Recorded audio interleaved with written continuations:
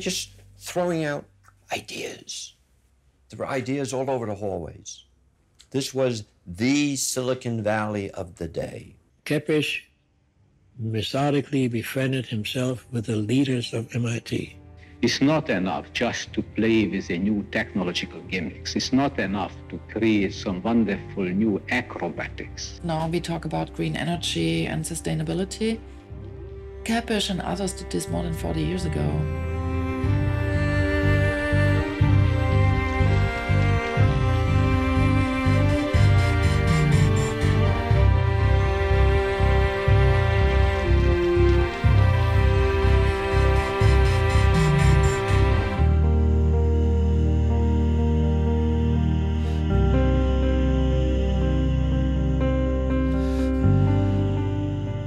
And Kepes would talk about the quantum theories just like I can talk about spaghetti. The American Bauhaus in general is only now becoming more known in museum settings.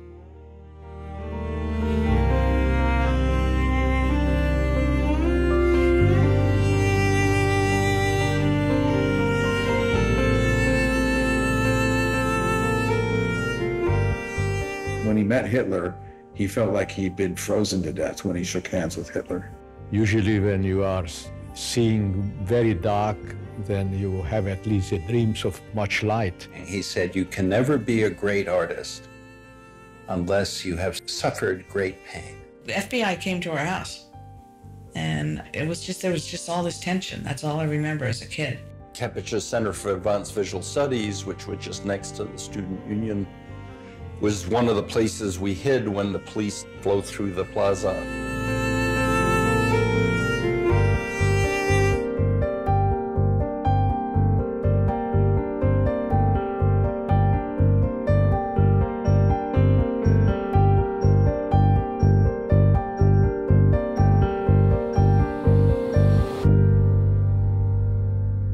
Kepes going to the lab and picking up works from there that were not born with an artistic intention, and then showing them and presenting them as artwork was in many ways a first. The people shaping the technological tools of tomorrow really need the sort of artistic sensibility that György Kepes was all about. It was actually the availability of György Kepes that made the art science link sort of exploitable for MIT. We told György Kepes that for this one, we would not go along.